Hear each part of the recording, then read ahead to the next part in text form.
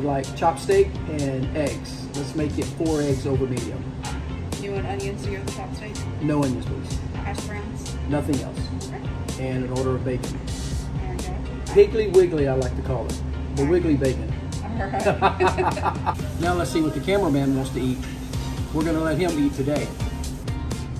And I think I'm gonna go for the grilled bacon chicken cheese deluxe plate, please. And if I can get my hash browns scattered, smothered, and capped, please. And you're okay with lettuce, tomatoes, and onions? Yeah, everything's good on the sandwich. I gotcha. Awesome, thank you so much. You're welcome. I'll work with you. Awesome.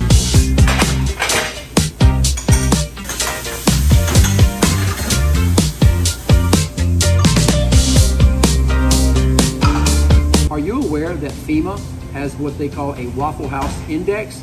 What it is, it's a description of how well an area has recovered after a disaster. Red, yellow, and green. Red would be that the Waffle House is shut down, things are bad. So if you go by Waffle House and they're shut down following a disaster, just keep on going. That's not the place where you want to be. Yellow is that they're there and they're operating off of a limited menu.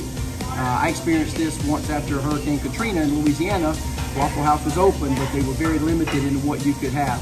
I think you're able to get grits, eggs, bacon, and coffee, and soda drinks until they ran out. Green is everything's back to normal, everything's good, and Waffle House is on a full menu. So I just thought I would share that with you. I thought it was interesting when I found out that FEMA actually had a Waffle House Index in the way that they look at areas after a natural disaster.